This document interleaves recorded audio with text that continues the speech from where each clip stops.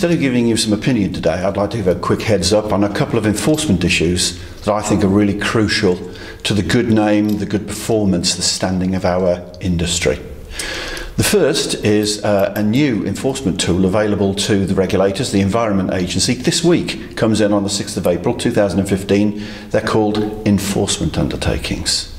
Now, this is an important step forwards in regulation of permitted facilities, whereby the operator can say, oh, I've committed a minor offence. It could be failure to comply with a permit condition. It could be something to do with record keeping. What you do is you contact the regulator immediately and say, I seem to have committed a minor offence. I'd like to enter into an enforcement undertaking with you if I can. And it's a way of you saying what it is that you think you've done wrong, what you intend to do about it to make sure that it doesn't happen again, and how you put right any damage that you think might have been caused.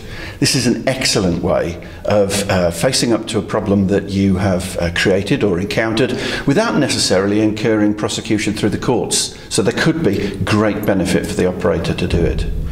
The regulator, of course, isn't obliged to agree to the enforcement undertaking. If they think the situation is serious enough to take normal court-based enforcement action, then of course they can. But I think this is a big step forwards. It's a system that's been working well on packaging waste, producer responsibility, particularly record keeping.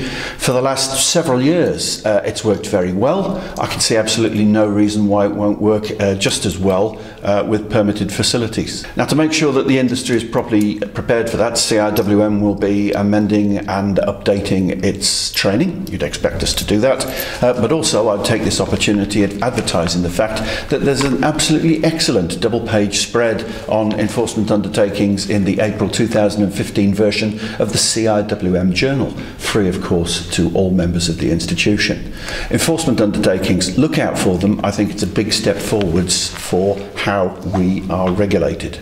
The second is even bigger. It's a major consultation and call for evidence being conducted jointly by DEFRA and Welsh Government.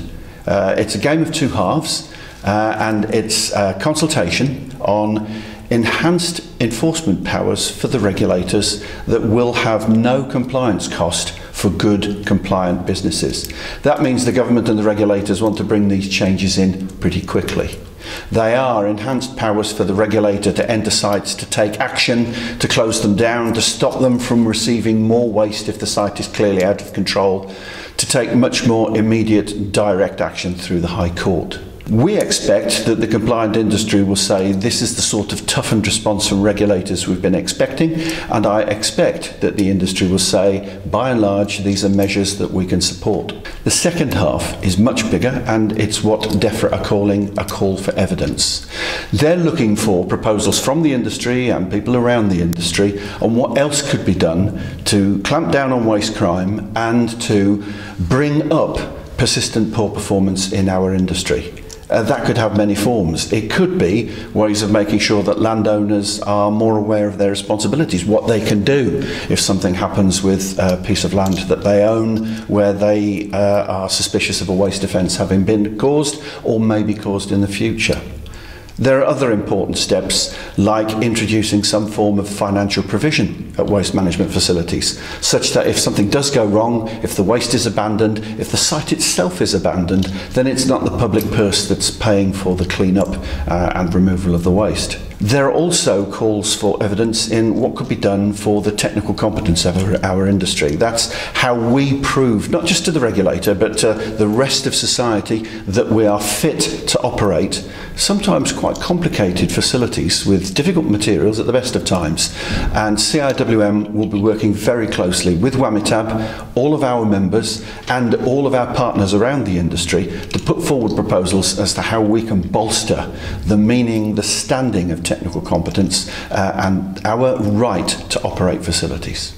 Don't forget, it closes on the 6th of May 2015, so there's not a lot of time to respond to this call for evidence. If you're a CIWM member, if you're a partner organisation with CIWM, for heaven's sake, talk to us. We've got to get this one right.